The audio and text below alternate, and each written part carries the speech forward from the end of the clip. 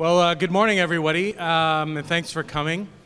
I think I know most of you, but for those I don't know, I'm Chris Wood, and I'm the general manager here at the airport. Again, really appreciative of you all coming for this important day and important announcement. I just want to recognize some people in the room, the elected officials, of course, from the cities and our townships, the region, the province, and the federal government. So everyone's represented here, and I think Chair Sealing is going to introduce and bring some greetings on their behalf. Our airport tenants, it's interesting, we have hangar number 1 represented here, the first hangar at the airport, and also hangar number 53, which is our most recent tenant, and everybody in between. So thank you all for coming. We have airline people, we have ground handling companies and other tenants, members of our Airport Business Advisory Committee, our airport staff, the pilots, general aviation community. We have management staff from the cities, the townships, and the region.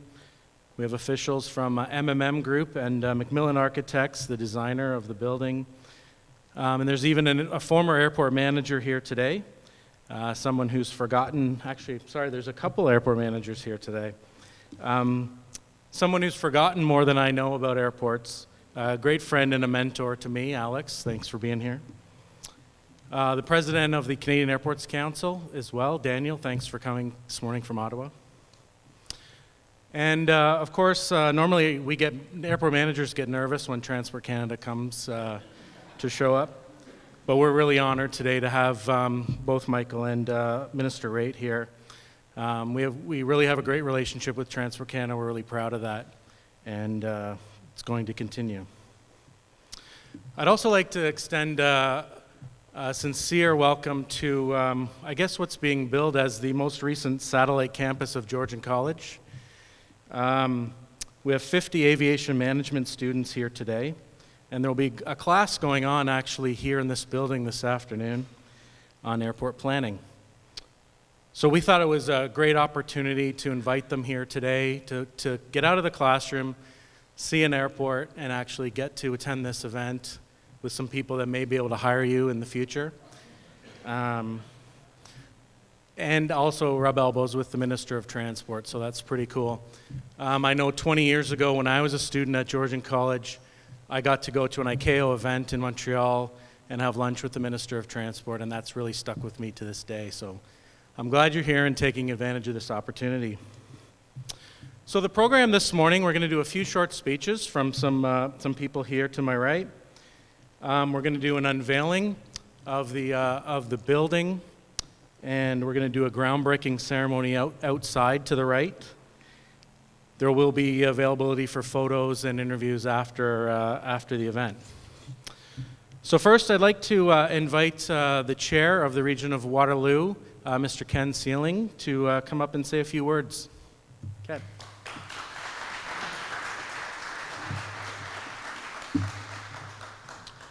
Well, thank you, Chris, and welcome, Lisa. It's great to have you here. For those of you who know me, you know that the scale of importance of things is whether I wear a tie or not.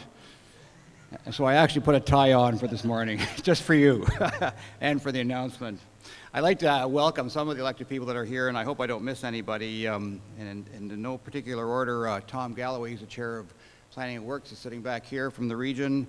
Zig Janecki, who's acting Mayor Kitchener, in the front row here, which is just to the west of us here. Larry Shantz and Murray Martin are here from Woolwich. Where am I looking? Right over here, and sitting in the corner. And Harold Albrecht is up front. You're going to hear from Harold a little bit, our member, and also Stephen Woodward in the front row here. And I see that Mike Harris is here. He's going to the LPGA, and how do I know he's going to the LPGA? Because he's dressed in red because it's St. Mary's Heart Day at the LPGA, so that's why he's in red. My red shirt's waiting in the car. And I just noticed Angela B. slipped in behind from the City of Waterloo. Welcome. Have I missed any of the elected people that are here? And Rob Horn, who's our commissioner, under whose jurisdiction this falls out here. We're very proud of our airport here. Over the years, Regional Council has invested considerable into the airport because it recognizes that it's an important part of the regional economy. It's just not a place for flying clubs. It's just not a place for one thing or other. We see it fulfills a broad need, whether it's economic development, whether it supports industry outside the airport or within the airport property, passenger service. It's a convenience to our community and an important part. I often say there are sort of three legs to our transportation system here. There's the road system, there's the public transit system, and there's the airport here, and we think they're all vitally important. And so when investments are made by the federal government in this, I think it's a recognition that they too see this as important to our community. I don't want to steal anything from the announcement other than to say thank you. And I think I'm supposed to introduce Rudy Keller from NAV Canada, whose project this really is and under whose jurisdiction this falls. So I'd invite Rudy to come to the microphone. Thank you, Rudy. I'll introduce you, actually. Actually, I'll just say a few words about NAVCAN, if you don't mind. Thank you, Ken, very much, and thanks for your leadership over all the years to make this airport into what it is today. So the reason we're all here today, so this is the busiest general aviation airport in Ontario. And actually, I just had a conversation with the new tower supervisor. Told me in the last 2 days we've had 1,500 movements here at this airport. Just to put that in context, I think Pearson does about 1,100 in one day. So we did 1,500 in 2 days, so not too bad. We have one of the busiest flying schools in the country here. And on any given day at this airport, you can see a massive amount of fixed-wing flight training, helicopters. We have private Eastern European military fighters based here. We have a large number of corporate jets. We have a flying replica Spitfire based here, a Tiger Moth, aerobatic schools. We have gliders everywhere. We have now we have a gyrocopter school, and believe it or not, we now have an unmanned aerial vehicle school. We also have Boeing 737s that are based here and an increasing amount of scheduled traffic. And there's one agency that's responsible to ensure that all of these pilots come and go safely every day. And that agency, of course, is NAV Canada. The amazing controllers here do this important job seamlessly within and beside the busiest airspace in the country. They make it look simple. I am not sure that there is a more diverse airport in the country. NAV Canada's staff does this every day with the utmost professionalism and the highest regard for safety, and in my opinion are the world's most respected ANS provider. And they all do this from a 45-year-old building, just over that way, but not anymore. So ladies and gentlemen, here to tell us about an exciting new addition to our airport is Mr. Rudy Keller. He's the Executive Vice President of Service Delivery for NAV Canada. Rudy.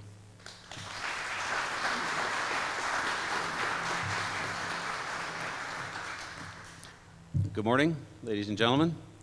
So on behalf of NAV Canada, I'd like to welcome you to the Waterloo International Airport groundbreaking ceremony of our new air traffic control tower.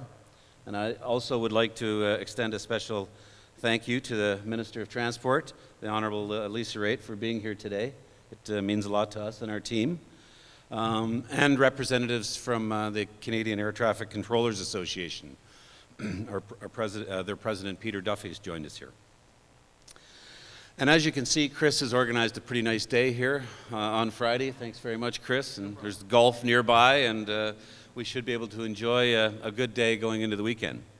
Today's groundbreaking ceremony is to mark the upcoming construction of the NAV Canada Air Traffic Control Tower. We're pleased to be able to announce the renewal of our investment in support of aviation activity at the region of Waterloo International Airport, and to provide a modern workplace for our employees. You've heard the numbers. I think Chris might have touched on it. At Waterloo here we handle well over 100,000 movements each year, and it is one of the busiest air traffic control facilities in Ontario. Our controllers here at Waterloo manage a complex mix of traffic, varying speeds and type, which includes busy training school activity with 4 to 5 in the circuit. At the same time, we have a mix of corporate general aviation and commercial aviation. Some of this is with very well experienced pilots, and some of it is with our future aviators in commercial aviation student pilots. Unfortunately, two of our key members of our team here aren't going to be here, around to see the final. Well, they'll be around to see the final, but they won't be working in the new tower. And these are key members of the Waterloo team that have contributed to our success in many years gone by. And that's John Terpstra, who's had an outstanding career, and Randy Brown, who's been our sort of first-class unit operations specialist here for some time, for years.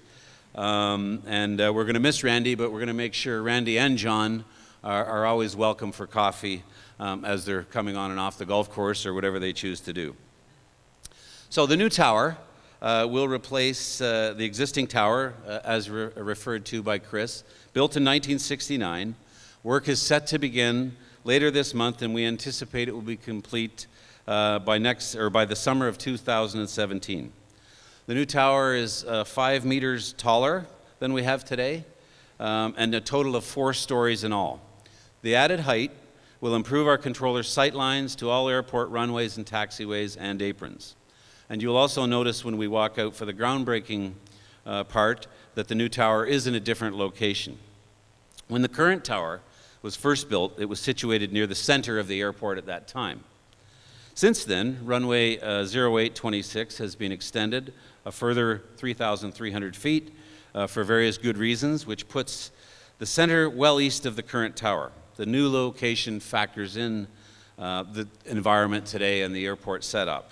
The tower cab where our controllers will do their work will be much larger, with a full 360-degree view of the airfield. There will be a new ergonomically designed set of consoles, complete with the advanced technology, much of it which is built and designed right here in Canada and distributed worldwide by our own engineers and controllers working together. The renewal of our NAV Canada infrastructure at Waterloo will ensure that we continue to be responsive to our customers' needs and to provide a safe and efficient air traffic control service now and well into the future. The aviation industry plays an essential role in our country, from the remote communities where air service is a critical lifeline to larger airports, which play a significant role in the economy, moving passengers and cargo across Canada internationally, much of which is what you see right here in Waterloo. And the region of Waterloo International Airport plays an equally important role to us. I know you are all looking forward towards a bright future in aviation in this region, and we are pleased to be part of that future with the construction of this new tower. And I think that's evident when we see the youth and the future around this region in aviation, and whether it's in our control facility or whether it's in airport planning or the many circuits we see going around here with student pilots. So on that note, I want to thank you, and we look forward to a long, successful relationship with Chris and his team. And I must say, for the last several years, Chris, Trevor, and John and the team have fostered an excellent relationship between NAV Canada, airports, and the aviation community. And that's key as we work across the country, and it works no better than right here in Waterloo. Thank you.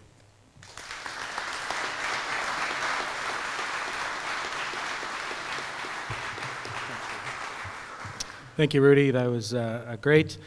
It's now my pleasure to introduce a great friend of the airport and a former frequent traveler. I used to see him every Monday morning and every Thursday night. Harold Albrecht, thank you. Our MP. Well, thank you. And I have the honor of introducing my colleague, Lisa Wright, and I just want to assure her that I'm going to try to behave so she won't need to lead me away from the podium before my announcement is over today.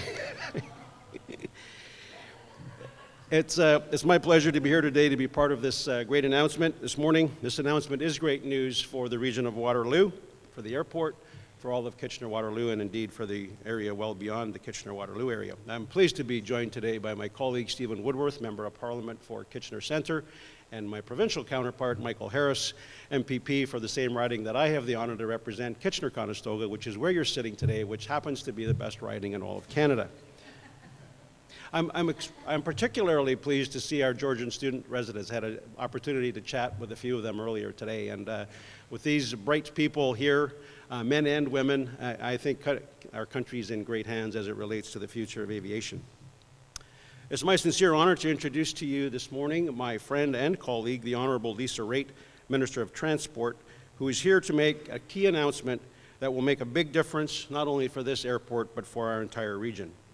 Minister Raitt has served as Member of Parliament for 7 years, and previous to her current role as Minister of Transport, she served as Minister of Natural Resources and Minister of Labour.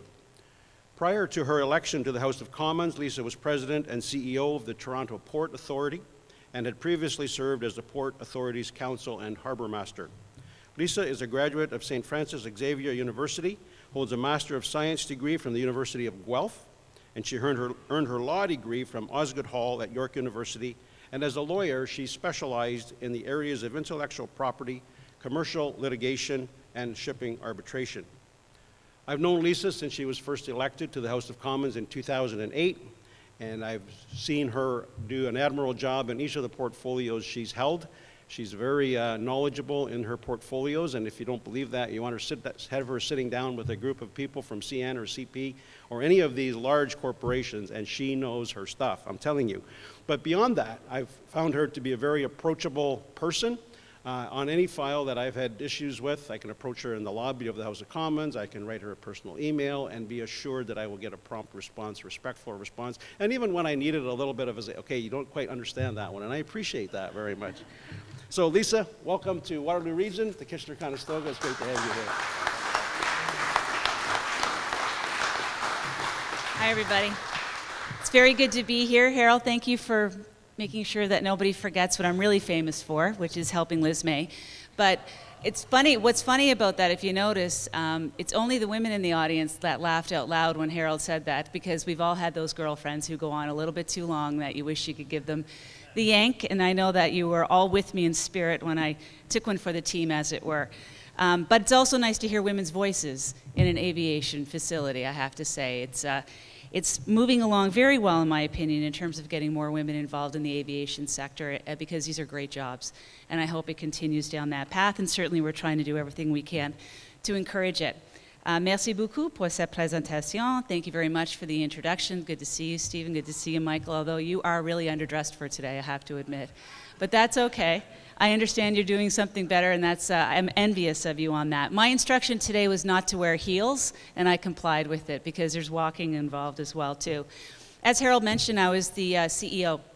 This podium keeps getting away from me. I was CEO of the Toronto Port Authority, which of course has Billy Bishop Airport, and that's where I met Alec Holm, who I know was your manager here for a while. I think we overlapped by a year, maybe 2 years.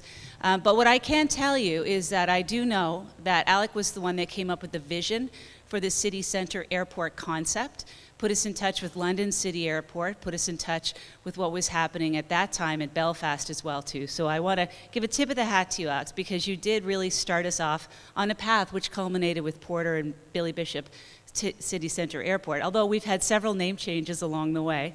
Some of us will always know it as the Toronto Island Airport, but I want to thank you and commend you for what you've done here in Waterloo, is what you started at the airport in downtown Toronto, of which I was part of, and I'm very grateful as well, too. But today, I'm here to talk about NAV Canada and to congratulate them, actually, for launching construction of this new air traffic control tower and for inviting me to be part of the groundbreaking here. Lots of nice words were said about NAV Canada, and it's very true. We're very fortunate to have an agency like NAV Canada, and we're actually renowned around the world for this. In fact, I have taken meetings, or my department has taken a meeting, and I've taken a separate meeting from delegations from both Germany and the United States, wanting to know how we started NAV Canada from the government spin-off and how they continue to operate today. And the reason why they come to Canada to ask these questions is because it's working. They're doing a fantastic job. They're winning industrial awards for both safety and efficiency. It's internationally recognized for its expertise, for its innovative technology in air transportation navigation, and simply because they get things done. Now, sometimes we do have a discussion about how quickly we move on certain items regarding flight paths, etc. That being said, we're very proud of what NAV Canada does. Le Canada est un vaste pays avec plusieurs personnes en mouvement. L'aviation nous relie, nous rassemble en tant que pays, et nous unit au reste du monde. Canada's a large country, and there's many people on the move. But aviation connects us. It helps us to connect to each other as a nation, and it helps us to link to the rest of the world. But it has to be safe as possible in Canada. And you know, Canada's record is one of the best in the world. Even as air travel has increased at our airports, the number of aviation accidents, I'll touch wood on that, has actually decreased. And that's a remarkable achievement, and we should be very proud of it. But aviation continues to change, so we have to be able to move with the tides, and we have to think outside the aerodrome as well, too. So I'm glad, Chris, that you mentioned that you actually are getting into a new technology, because certainly at Transport Canada, we are working to address something that's not exactly new, but is rapidly expanding, and that's unmanned air vehicles, or UAVs. We recently launched at Transport Canada consultations on how to amend federal regulations that govern the use of UAVs.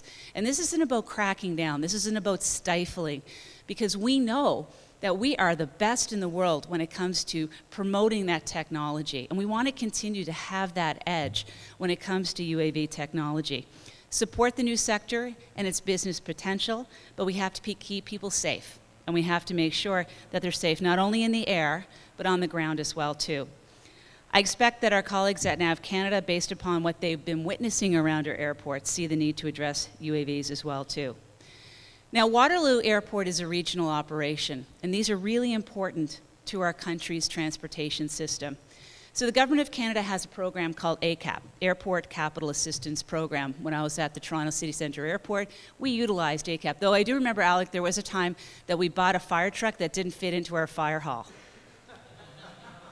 That did happen. He's nodding. Yeah, it wasn't a lot of fun to discover that one afterwards. Mike Stevenson may be laughing as well, too. But ACAP keeps regional airports and allows them to make the improvements that they need, but may not be able to afford to do so.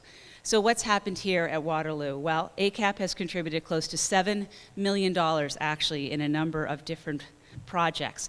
A new reporting system for runway conditions, new runway guard lights, rehabilitation of a runway and taxiway, and a replacement of a front-end loader for the airport.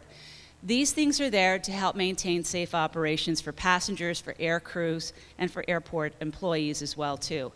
But of course, we invest in all modes of transportation in all regions across Canada, and these things are paying off. You can see those things in our economic action plans. And those are the kinds of things that allow us to say, forcefully, that we have one of the best economic performances and job creation records in the G7. But I believe that our success really is rooted in the fact that we have a great transportation system. Air transportation continues to contribute to our country, it continues to contribute to our economy, but in doing so, it has to be safe and secure, it has to be efficient and environmentally responsibility. And a project like they're talking about today here with NAV Canada is one of these kinds of projects. The system will continue to grow, we'll continue to create jobs for the fine students at Georgian College, we'll continue to support communities like the Waterloo Region community around here. So I'm really pleased that I was asked to be here today, and it's not part of my itinerary, but I'm going to ask Chris if I can get a tour of the, where are you? There you are.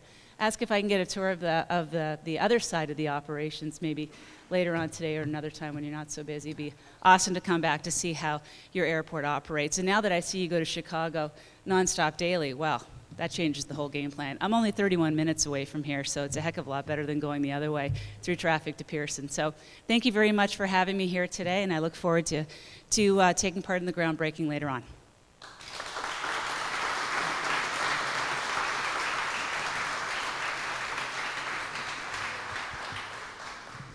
I guess when the Minister of Transport asks you for a tour, you don't really hesitate. And, yes, ma'am. Yes, ma'am. I just want to give you a few facts, and I think we have some promotional material around, but I'm really proud of this airport, and we're doing a lot of great things here. Top 20th busiest airport in the country consistently, 250 based airplanes here. I'm pretty sure we're bursting at the seams, and there's not too much availability. As was mentioned, over 100,000 movements every year. We contribute $86 million to the economy, the regional economy here in the region of Waterloo. And over 300 people come to work here every day at this airport. We have over 25 businesses, and that continues to grow. So we're really proud of this airport. We want to really thank NAV CAN for the investment and the confidence they're showing in the airport. I believe now we're going to do some photos. So Sandra is going to, the real boss is going to take care of everything and organize us all for some photos. Then we're going to go out that back door and we're going to have a groundbreaking ceremony. Again, more photos, and of course the unveiling. You all want to see what it's going to look like, right? So Sandra, sorry, yes, I mentioned Mayor Les Armstrong and Wayne Wetloff, our regional councillor, also joined us. So thank you very much for being here.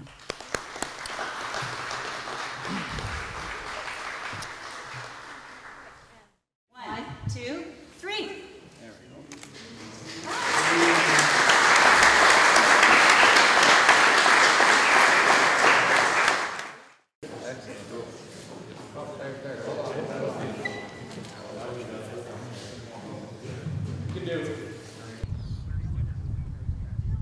One, two, three. That's good. That's good. 1, 2, 3. I have 4 times. Thank you. And if we can get, now we're okay. Everybody, 1, 2, 3. That was good. Nice.